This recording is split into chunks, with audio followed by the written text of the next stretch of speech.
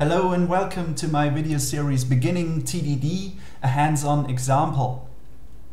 We are going to explore test-driven development, and we'll do that using Visual Studio 2015, and we'll re-implement list of T by using test-driven development.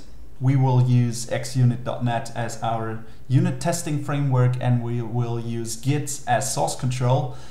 And that's why you can also download all the source code that I've implemented at github.com/Viox and Beginning TDD.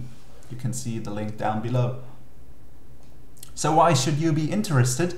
Well, ideally you know a little bit about automated testing, so you know how to write test methods and how to write test classes, but maybe that's all you ever have done in automated testing, and you want to learn more how you can validate and drive your code with tests up front. Or maybe you're just interested in test-driven development and how it's done in Visual Studio with xunit.net. But if you have more experience in this field, maybe this video series is not the perfect one for you. Anyway, some theory of what I'm going to do. Hopefully you've heard about the red-green refactor cycle, which actually was enhanced in the last year around with another commit phase. That means that we first write a failing test that's red, then we write as much production code as needed to go green. Then if we want to, we can refactor our stuff, the test code as well as the production code, as we see fit. And the final step is to commit to a repository. Usually you use a distributed repository such as Git. The centralized versions like Subversion, I wouldn't recommend them any longer. When you saw Git in action, you really know why it's better. Another thing I will try to accomplish is to write first tests, and first is just a paradigm with the following features. Your tests should be fast, your tests should be isolated, which means that they are not influenced by other tests. For example, that you do not have to run other tests before this very specific test, so that it can actually be completed correctly. Your tests should be repeatable so that you can just run them when you like. They should be self-validating, so a test tells you if it fails or not. And they should be written in a timely manner, which means a test should be written before the actual production code that it covers. And the last thing that I'm going to do is using a technique called devil's advocate. What does this mean? If I write a test, I only write as much production code as I need to satisfy the test I previously written. Which means that sometimes the production code makes the tests go green, but it isn't actually the code that I wanted. And this forces me to write more detailed tests that actually specify what the production code should look like. Normally you write the correct production code when another implementation wouldn't be as easy as the correct one. And to write the tests in such detail that the simplest implementation is actually the correct one, that's a technique called devil's advocate. And this technique is mostly used in pair programming. So there are two developers who will write some code, and usually one of these developers will write the tests and the other one the production code that fulfills these tests.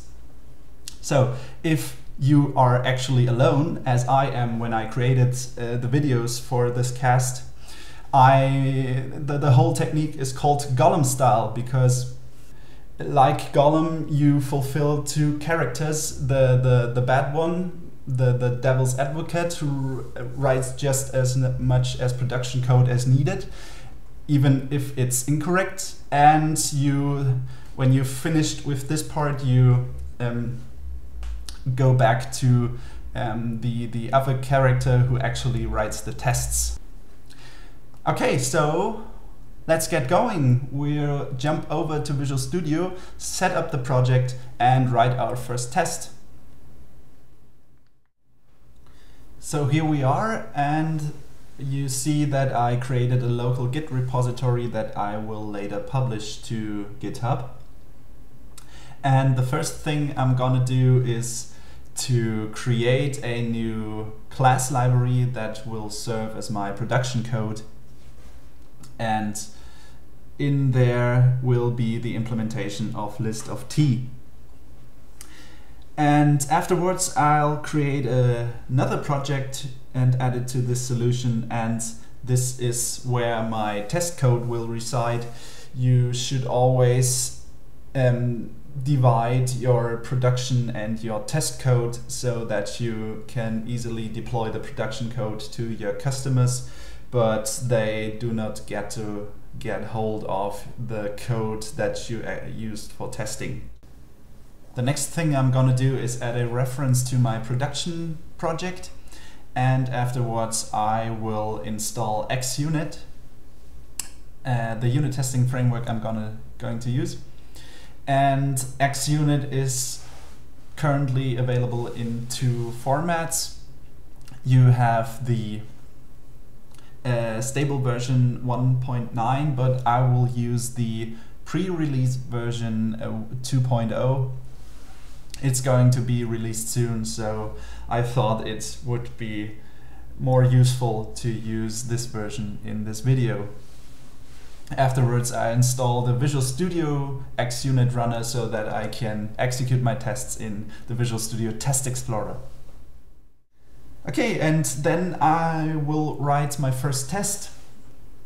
In here I'm going to create a so-called fact, and as you can see, a test method in xunit.net must be decorated with this attribute. And within my first test method, I will run through the arrange, act, and assert phase, which every test should do. So in the arrange phase, I will create my test target, new list of int, and afterwards I'll try to add 42 to this collection, and afterwards in the assert phase I'll try to check if the count is actually increased. And when I get rid of these namespaces that automatically provide me access to the list of t implementation that comes with the .NET framework, now I'm forced to create a class that is called list of t, so that this test will even compile. As you can see here, I create the corresponding class, and I'll bring in the namespace in the test file so that I can make this test actually compile. So a test being read can actually mean two things. The first thing is that your test cannot be compiled, or the other thing is that your test can be compiled, but it's through an exception when the test runner executed it. And this normally takes place when the assert phase is hit, because every assert statement throws an exception if the corresponding condition is not fulfilled. And to make this test compile, I'll have to add a add method to my list of t implementation, and I also have to add a count property to my new class. This is what the test dictates, and now it's compilable. if I execute this test now, we will see that it turns red, which means that the code does not do semantically what it's supposed to do. And this means that I have to write as much code in my new class so that this is fulfilled. That's why I delete the exception in the add method so that there's no exception thrown when this method actually executes. And of course, if I'll try to run the test now, I'll see that count is actually 0 when I try to read from the get or get the value behind the property. And if I change this to 1, then my test actually turns green. Yeah, and that's basically it. That is our first test. We set up the system under test, our list of T, and we saw that we can use the fact attributes in xunit.net to decorate test methods that the test runner should actually execute. So this is it for this video. I hope you've enjoyed it, and I hope to see you again in the next one. See you soon.